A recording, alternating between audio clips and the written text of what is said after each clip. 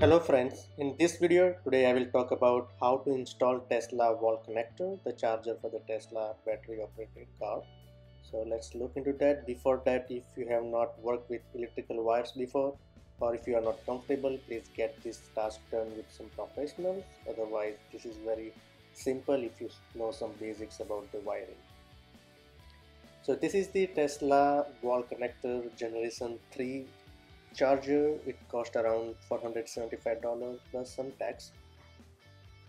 This charger looks very good. You can see this is a charger. It comes with about 24 feet long cable, so you can park your car either way. The charger doesn't need to be installed on the side where the charging port is on your car.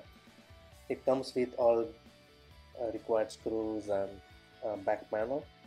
This is my garage wall. This is circuit breaker. In this circuit breaker I will put a new breaker here for this charger, and I'm planning to install the charger on this wall, somewhere here on this wall, and I want to run the cable behind the wall so nothing would be visible outside. So I will run cable behind this wall. It will go through the attic and will come down from the attic to this side of the wall where I will install the charger. So this is the cable I bought to connect the charger to the circuit breaker. It's a 6 gauge wire with ground. It cost around $7.50 per foot. So measure how long cable do you need and you can buy appropriately.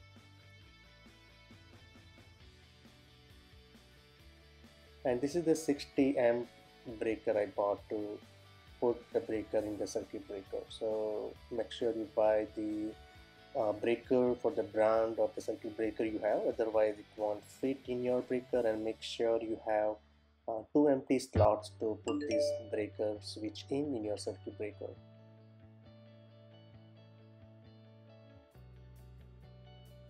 So these are the two things I bought along with the charger, and we are ready to install. So what I wanted to do is run the cable behind the walls, but I had two 2x4 blocks, and which was very hard to hole in from the attic. So I did a hole from the ceiling, and the cable would come through that hole and would go back in the wall from this hole where I'm drilling right now. So only that part of the cable would be visible outside, and that will be covered in the PVC pipe, so not actual cable would be visible. This is the PVC pipe I am planning to put here, and cable would run through that pipe in the wall and would come down the wall where I want to mount my charger on the wall.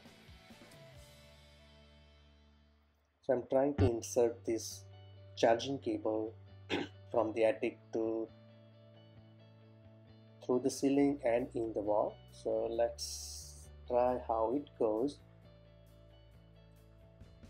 This cable is pretty thick cable and it is very hard to bend, so it requires some efforts to play with this cable. So cable is coming down here, and from here I will pull the cable a little bit down, and then I will put the PVC pipe around this cable so my cable won't be visible outside. So once I have enough of my cable out from the ceiling, I will try to put the cable through the PVC pipe. And this is the 90-degree PVC pipe elbow, and I'm measuring the hole here, like how big the hole should be, so the pipe can fit in the hole and everything will look good after once everything is done.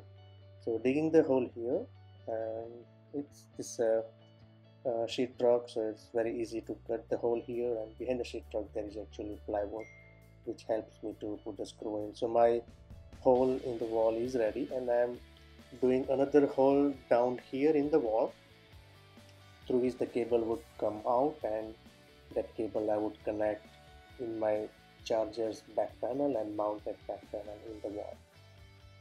Actually first time here I hit the stud behind, so I had to do another hole next to it. So you make sure measure your wall and make sure there is no stud behind it. So now both holes are ready. I am running my cable through that PVC pipe, and again this cable is very hard to work with it's very hard to bend, so it took some time for me to run the cable through the PVC pipe, that 90-degree elbow, but eventually I did it. Once this is done, I will put this pipe, PVC pipe, there in the ceiling and against the wall, and running the cable through that hole now, and hoping that cable would come out through the another hole down there, which you can see my pipe is there, it's ready, and I have cable also ready to connect to my charger's back panel. I did a hole on the charger's back panel through which I am running this cable, and this back panel I will mount here on the wall using the given screws.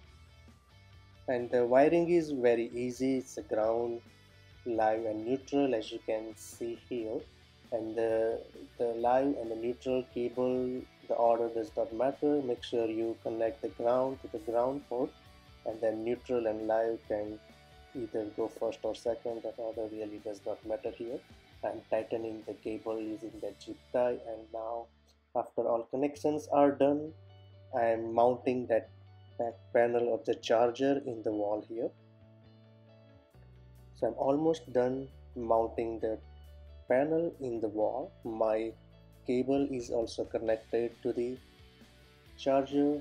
You can see here it's pretty simple wiring, ground and then live and then neutral. Again, this red and black cable order does not matter here.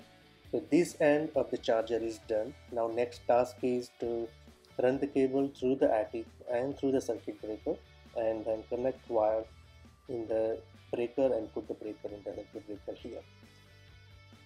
So I'm opening the circuit breaker now. This is the first time I'm opening the circuit breaker. Again, if you are comfortable, this is not that hard, but if you are not comfortable, please get this task done using the professionals. So in the circuit breaker you would see many switches here and so many wires, but there is nothing to be scared of here. This is my attic. From attic you see this big thick cable which is power coming from outside from the electrical company. That cable goes from attic to the circuit breaker, and inside the circuit breaker it is giving power to all the switches. So what I have to do is I have to work with this small tiny hole here, insert my charger's cable through this hole and expect it to come out from the circuit breaker down there. So this task was little tedious and it was not easy to do, but I had to spend some time on it, did some trick, and eventually I was able to pull this my charger cable. You see I'm inserting the cable from the wall, and here it came out from the circuit breaker. So now I have other end of the cable here in the circuit breaker. So now I have to connect switch, the breaker switch, to this cable and put the switch here in the circuit breaker. So before you do that, make sure you turn off the power of your home from this main shut off switch, which should be usually outside of your home on the side wall. So I'm turning that off, so now there is no power coming in my circuit breaker. So I'm going back in here. So in my circuit breaker, that cable I'm just running behind the other wire so it would not mess anything else.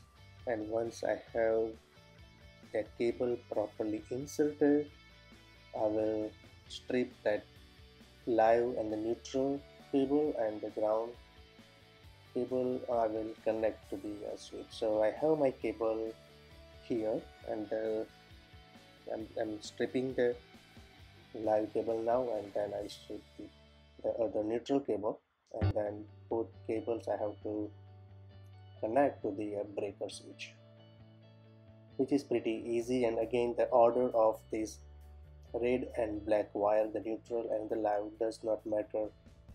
Here you can put red or black, either holes of the breaker switch here.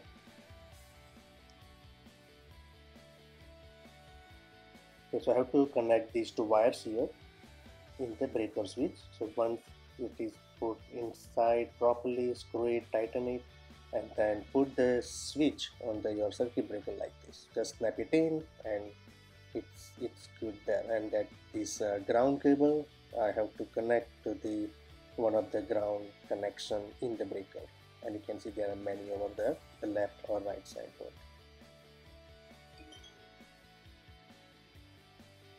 So I have connected my ground, my live and my neutral.